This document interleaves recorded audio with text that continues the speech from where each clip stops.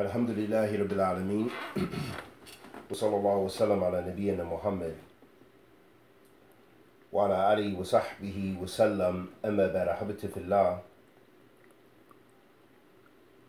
In our Hadeeth studies, Hadeeth Khamis Ashar, the 15th Hadeeth in Arba'in Nawawi, عن أبي هريرة رضي الله تعالى عنه أن رسول الله صلى الله عليه وسلم قال: من كان يؤمن بالله واليوم الآخر فليقل خير وليصمت، ومن كان يؤمن بالله وباليوم الآخر فليكرم جاره، ومن كان يؤمن بالله واليوم الآخر فليكرم ضيفه.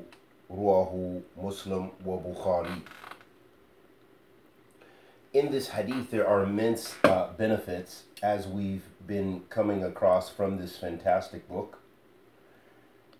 And from amongst those benefits that benefit us regarding our tarbiyah, our educational benefits on how we upbring ourselves, we raise up ourselves, and the upbringing of our children.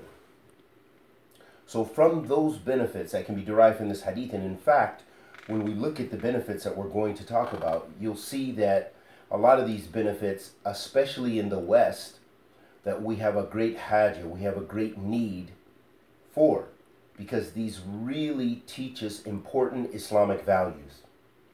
So one of the benefits of this hadith, as far as the translation of the hadith of Abi Hurairah radiallahu ta'ala anhu, that the Messenger of Allah sallallahu alayhi wa sallam said, whoever believes in Allah and the Day of Judgment, then he should say something good or keep silent. And whoever believes in Allah and the Day of Judgment should be good with his neighbors. Should be kind with his neighbors or serving his neighbors, and give them their rights. And whoever believes in Allah in the Day of Judgment, then they should be kind with their guest, or generous with their guest.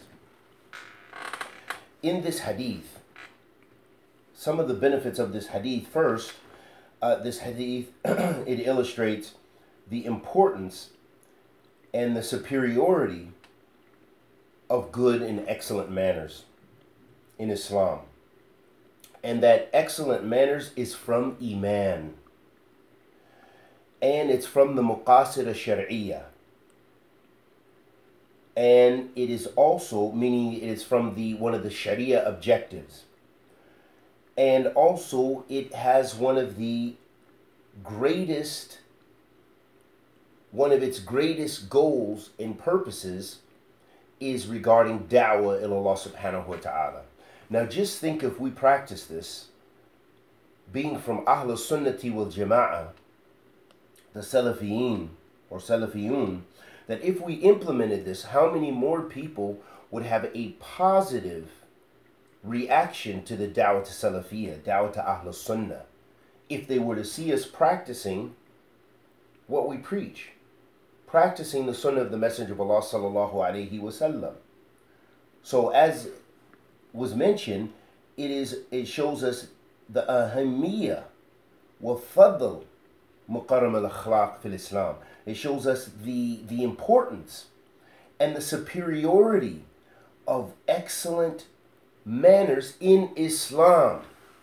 It's not from the Sufi minhaj, it's not from the Tabligh, Jamaat Tabligh, it's not from Ikhwan al-Muslimin, but rather this is from Islam, that every Muslim should be striving to have good and righteous manners. Another benefit of this hadith is this hadith shows us that deeds are from Iman. A'mal min al-Iman. And if there are greater deeds, the greater the deeds that are superior by their righteousness, the more superior one's Iman is, or the greater one's Iman is. This shows us that iman increases with ta'ah, with obedience to Allah subhanahu wa ta'ala and goodness. وَيَنْقَصْ بِمَعْصِيَةٍ, and it goes down, our iman declines and decreases from sinfulness, from sins. Another benefit of this hadith shows us the importance of iman in the Day of Judgment, and that it was mentioned several times with Allah subhanahu wa ta'ala, that believing Allah, that those are both pillars of what? Pillars of iman. And tu'minu billahi wa malaikatihi wa kutubihi wa rasulihi wal yawm al-akhir wa tu'minu bi qadri khayrihi wa sharrihi. That those are two of the pillars, and the first pillar of iman is believing in Allah. Believing in Allah subhanahu wa ta'ala properly. Tawheed of Allah subhanahu wa ta'ala. And that by believing in the Day of Judgment and all of those pillars of iman, that this will help us do righteous deeds, and it's a preparation for the hereafter. So therefore, istiqamah is for the islah of the mujtama, or the sulh or silah of the mujtama. That this is for the, by being on straightness and righteousness, this helps to rectify the whole community. Another benefit of this hadith shows us that righteous speech and speech about righteous things related to the religion and goodness are better than being silent. So it's not just a great benefit just to be quiet all the time, but rather speaking about good, reminding people of the good, reading the book of Allah, the sunnah of the Messenger of Allah sallallahu alaihi wasallam, and sharing that with people is from the good speech. And that is better than just being silent. Another benefit of this hadith is this hadith also illustrates for us the fadl of samt, the superiority or the excellence of being silent. So being silent is positive sometimes, especially if you have nothing good to say. And that's exactly the from the alfaz of the hadith. The Prophet ﷺ said, "Man kana yu'minu billahi wal yawm al-akhir falyaqul khayran aw liyasmut." He said, whoever believes in Allah and the Day of Judgment, then say something good or keep silent. Another benefit of this hadith, and so again, this is looking at the maslah or the masalih wal mafasid, that when speaking and keeping silent, all of these things, as with many of the things in the religion, you look to the harms and the benefits, and you look for the greater islah, the greater maslaha, the greater benefit in speaking. Is it better to speak right now and share something, or is it better to keep silent in this situation? And that may come to even issues of the religion. Sometimes you debate with someone, or you get in arguments with people about the deen, and you see that it's going nowhere, and in fact it's increasing the sin of all parties involved, because the people begin to speak with their desires and begin to speak without knowledge. And this can happen to even the students of knowledge and even the scholars. That's why it's better to always look at where the maslaha and the mafsada is in speaking and engaging in issues, even when it comes to the religion. Another benefit of this hadith, also along with that point, is another hadith. The Prophet ﷺ said, "Man samt najah," or "man anam."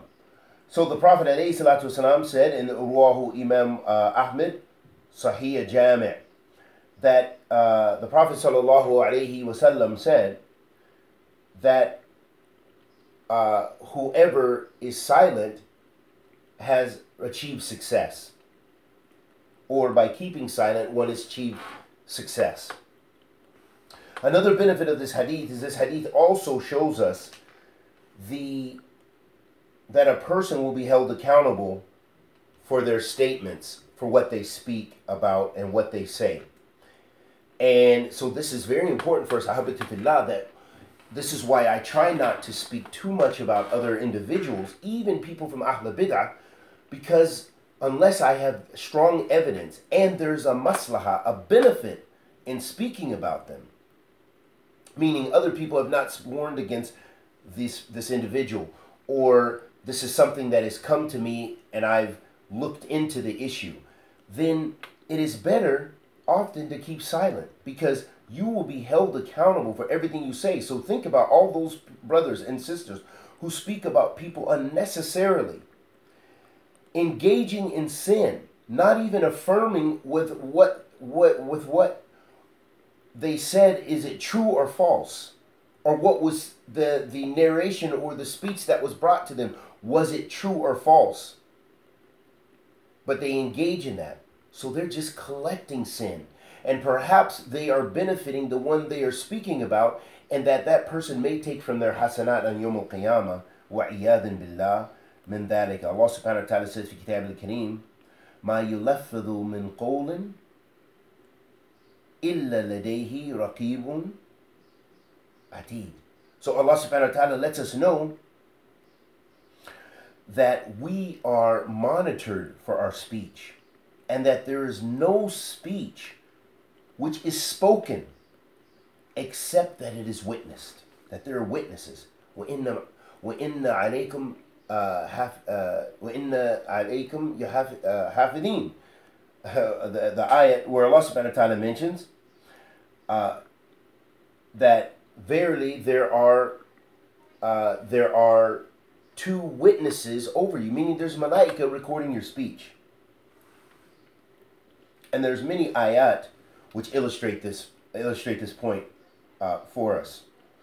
Another benefit of this hadith shows us the excellence of being generous to your neighbor, and that they have one of the greatest rights over you in the Islamic Sharia, and that we should strive our best, regardless of whether they're Muslim or non-Muslim, whether they're relatives or non-relatives, to show some kindness to your neighbors. And the opposite of that is true and gained from this hadith, that harming your neighbors is a serious sin that you should avoid and stay away from. Do not harm them by the way you park, the noise you make, the objects you put in front of their door, whatever the case may be. Be good to your neighbors and generous, and do not cause them harm and difficulty. So that's a reminder to myself and my brothers and sisters to be careful.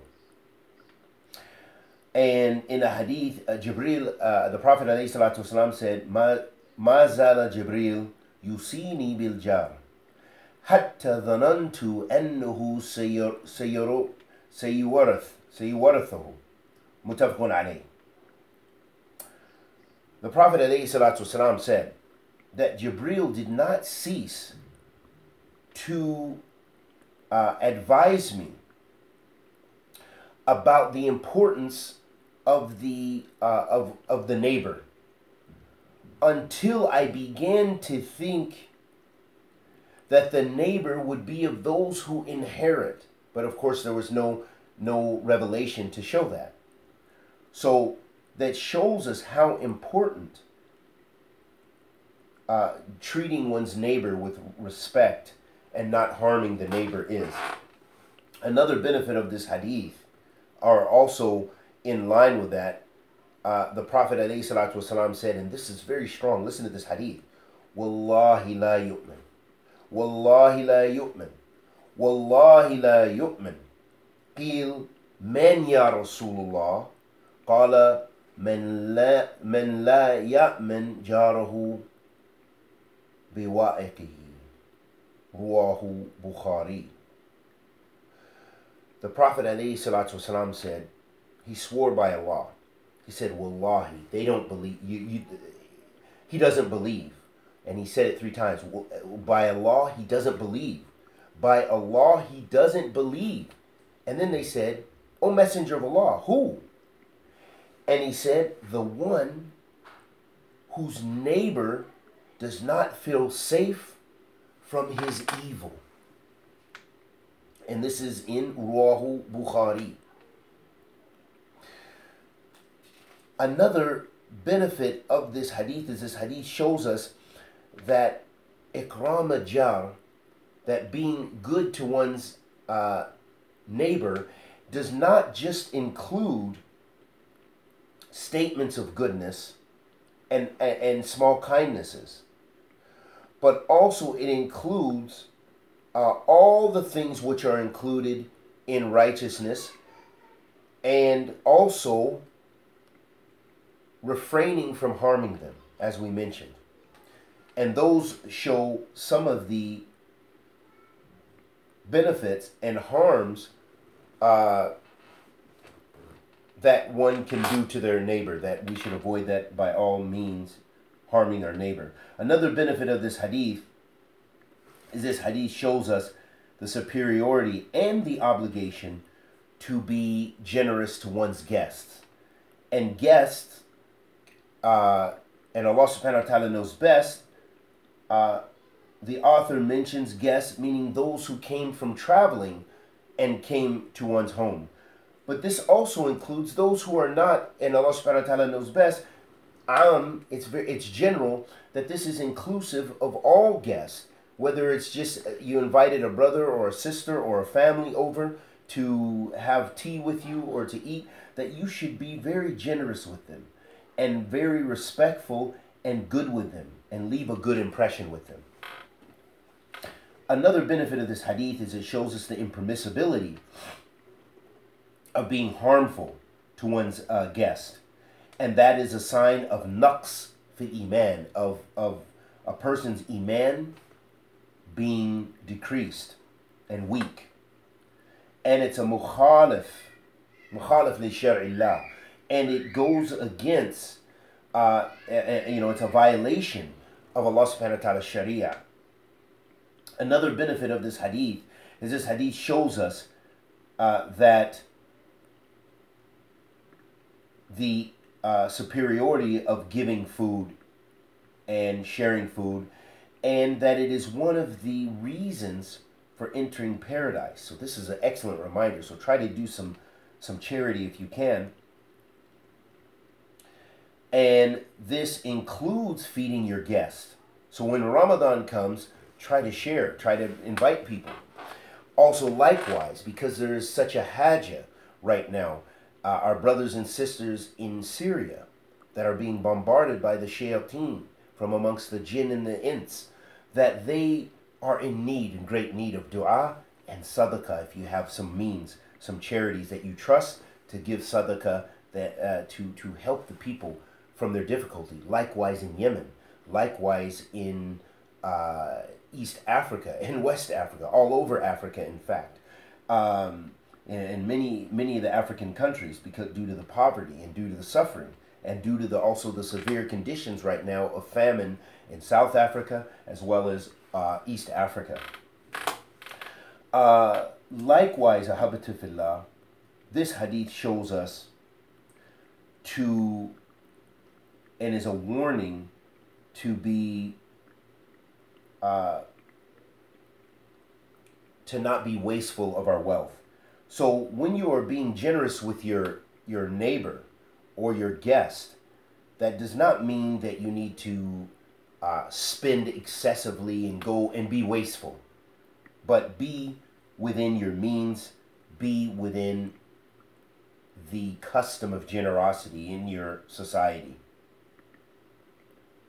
This hadith, we gain from this hadith the importance of being one community and assisting one another, loving one another, being merciful with one another, and affectionate with one another. As we mentioned in a hadith, in a hadith prior to this, or I believe it was some athar, we mentioned about those same important characteristics of loving one another and being merciful with one another and affectionate with one another, and that these are the sifat al-mu'mineen. These are the characteristics of the believers. This hadith also shows us the importance of doing righteous deeds and worship that is inclusive of benefiting others. So for example, we know sadaqah is an act of ibadah if you do it for the sake of Allah subhanahu wa ta'ala in accordance with Islam. And that by doing so, you're also benefiting your own soul by doing this act of ibadah, but you're benefiting other than you. So this is ibadah ta'addi.